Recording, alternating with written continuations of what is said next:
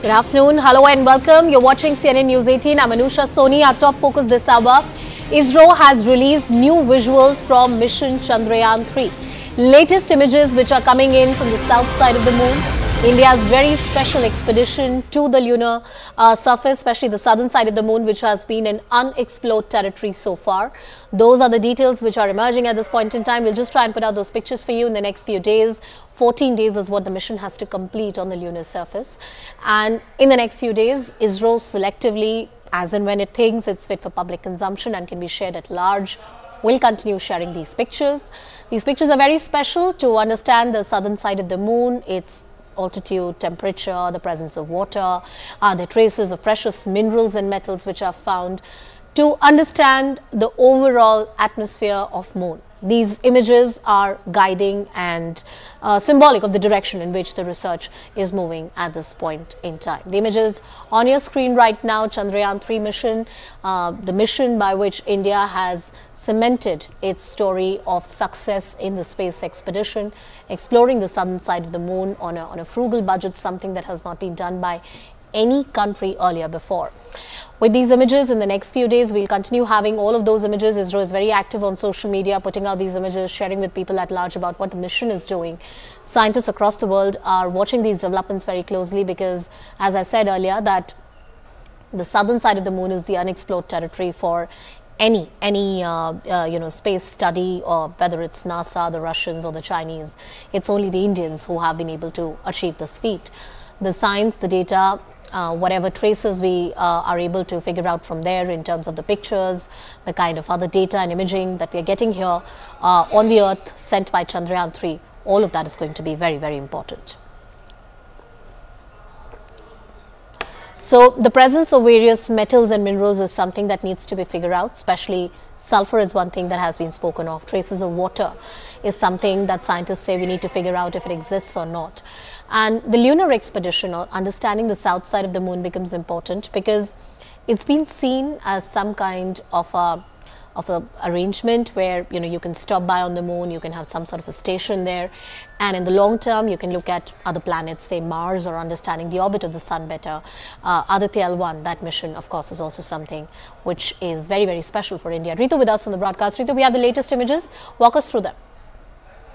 Well, so the ISRO has now put out another visual that we are getting to see. So yes, this is the another instrument on board the rover confirming the presence of the sulphur in the region that you can see. But this particularly has been done by an instrument, by the another technique called as the alpha particle X-ray spectroscope. Remember, just a day back that the ISRO also put out another confirmation of the presence of the sulphur, which was then being confirmed by the another scientific technique called as LIBS, meaning the laser-induced breakdown spectroscope, which usually focuses on the surface of the material, exposing it to that particular material, and then it generates an extent heat and also the laser pulses localized plasma there again. So this is another technique which is actually being used here. So that's what the ISRO is confirming over here. But yes, in the coming days we will be getting to see more and more such visuals and also confirmations from the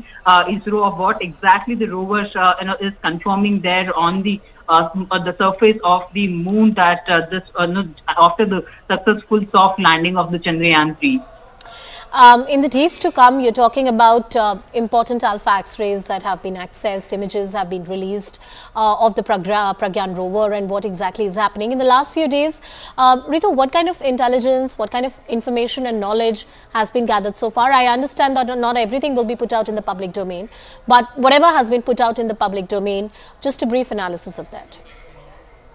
So yes, you see, just after achieving the soft landing on August 23 itself, you see right after the couple of hours after the rover Pragyan ramped out of the lander and started its scientific experiments, we did see the couple of visuals in fact coming out from that the Indian Space Research Organization put out on the X social platform, which was formerly called as Twitter, and then later point confirming about the significant elements that are actually present on the through its first ever in situ experiments, which is basically the experiment that is carried out at the original place itself.